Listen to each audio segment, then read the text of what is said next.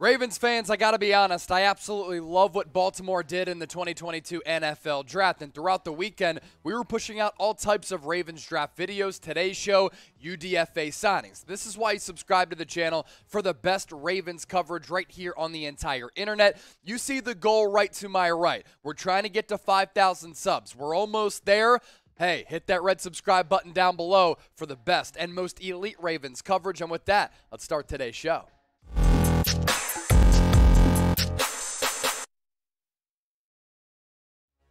It is the Ravens Rundown by Chat Sports. I'm your host, Chase Senior. Hope all of you are having a phenomenal weekend. I thought all throughout the weekend, the Ravens had a great draft. Kyle Hamilton, Tyler Linderbaum, all of the picks that they prioritized at positions of need all throughout all 7 rounds. Fantastic. But the moves didn't stop last night into Sunday because they have made some undrafted free agent signings. And a couple of notable names on this list. The most notable, Anthony Brown, and we'll talk about him at length. Rookie Pearson Jr., running back out of North Carolina State. Devon Williams, the wide receiver out of Oregon, who teamed up with Anthony Brown. Emeka Emezie, wide receiver out of NC State. So what do you see here? The players to my right, 2 from Oregon, 2 from NC State. What does that tell you? Baltimore had scouts really looking over some of these players, keeping eyes on them on their draft board, and because they weren't selected, that's why they were signed as UDFAs coming to Baltimore. Now, let's focus in on Anthony Brown. After he transferred to Oregon last year from Boston College,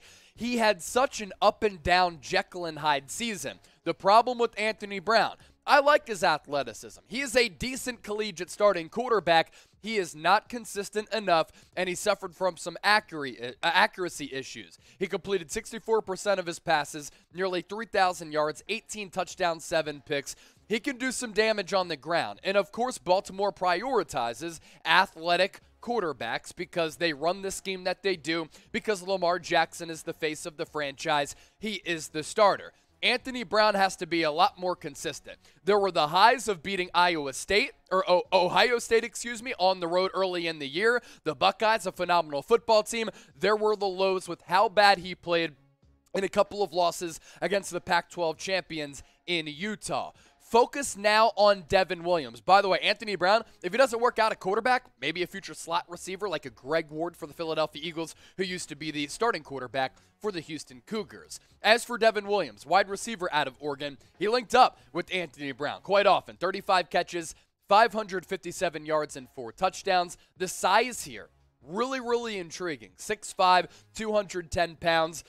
The Ravens really need wide receivers to emerge here because that wide receiver depth chart, a little bit thin. Maybe Devon Williams could do that. The size, certainly tantalizing with some of those jump balls. Grade the Ravens roster following the NFL draft. In my opinion, they got better. They had one of the better drafts out there. I'd give them an A or B grade following the draft. Look, Linderbaum and Hamilton in the first round, that did it for me. They could have not made any other selections. Love those guys. I think they're pros for the next 7 to 10 years. Grade the Ravens roster after the draft, though. Scale it for me from 1 to 100. That's the pinned comment. If you get hit with that YouTube ad break, take advantage of it and get your votes in.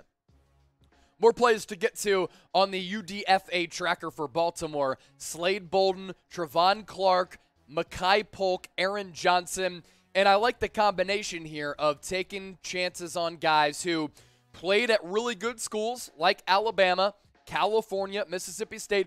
Then you go out to some of the smaller schools in South Dakota State to see if you can find one of those diamonds in the rough. Slade Bolden at Alabama, decent slot receiver, just suffered from way too many drops. The production wasn't crazy by any means, but maybe he could be a slot receiver down the road. Obviously, these UDFA signings, they're going to be on the outside looking in. 42 catches, 408 yards, 3 touchdowns from Bryce Young in 2021. As far as production goes, Makai Polk, he had it last year. He put it on tape. He put it on the stat sheet. The sample size and the workload here, very impressive with some decent quarterback play at Mississippi State, but really nothing special at the end of the day. 105 catches, more than 1,000 yards, 9 touchdowns. The size component, again, something that I like that Baltimore is looking at here. We talked about that earlier. We're talking about it now. Big-bodied wide receivers, there aren't many of them throughout the NFL who have the skill set that Makai Polk does. He's just a little bit slow and a little bit thin at 195 pounds. Now, I've said this here on the Ravens Rundown. That selection of Kyle Hamilton, great value, great player. Baltimore, a history of great safeties led by Ed Reed. You sign Marcus Williams. Now you have Kyle Hamilton to play beside him. That secondary is going to be elite. If you want to rock a Kyle Hamilton jersey or a jersey, merchandise available thanks to today's presenting sponsor in Fanatics. Just plug in that link at the bottom of your screen, chatsports.com/Kyle Hamilton. Very easy, customized from us to you, and you can get that jersey or that jersey. Really good deals on both the purple jerseys as well as the white jerseys, black jerseys mixed in as well. We move forward on the UDFA tracker for some of the players going to the Charm City. Rayshad Nichols, defensive lineman out of Stephen F. Austin. Jeremiah Moon, linebacker out of Florida. Charles Wiley, linebacker out of UTSA. UTSA had a couple of guys who ended up getting drafted sneakily, man. They've done some really good work with being able to develop that football program. I know their former head coach, Chugs, he was looked at as maybe fulfilling some bigger coaching roles and then signed a contract extension with UTSA. Zakoby McClain, a pretty solid linebacker out of Auburn.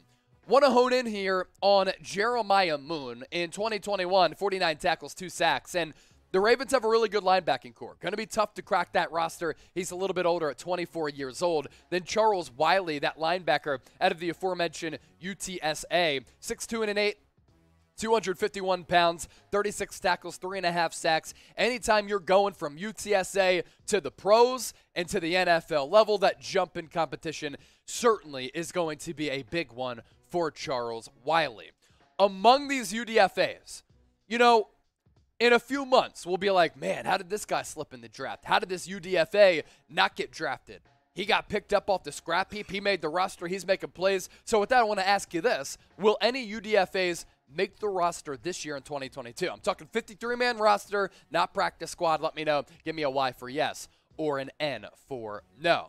Couple more players to get to. Diego Fagot, linebacker out of Navy. You go to linebacker, you play at Navy. You have to be very, very smart because you're setting up the entire defense. The intangibles here for Fagot, phenomenal. And he was granted the ability to pursue a professional football career. Sometimes you have to fulfill your service requirement. Diego Fagot going to have an opportunity to crack the Ravens roster, and he doesn't have to travel far from the Naval Academy to Baltimore and play for the Ravens. Josh Ross, linebacker out of Michigan. Denzel Williams, cornerback out of Villanova, an FCS player there. Then Chris Moore, the safety out of Georgia State. Josh Ross here, linebacker from Michigan. He put up a lot of production, 106 total tackles for a Wolverines team that made it to the college football playoff for the first time under Jim Harbaugh. And then Chris Moore, the safety here out of Georgia State. A lot of people don't know about him, but he can bring the wood, 6'1", 210, some pretty solid size, can play like a heat-seeking missile, 70 tackles, 2 pass breakups. Not the best player in coverage, but he does make up for it with a little bit of physicality.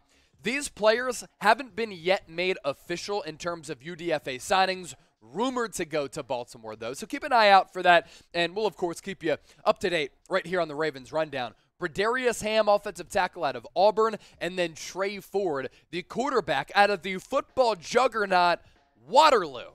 Yeah, Waterloo, baby. Let's go. I'm rooting for Trey Ford, man, to make some noise.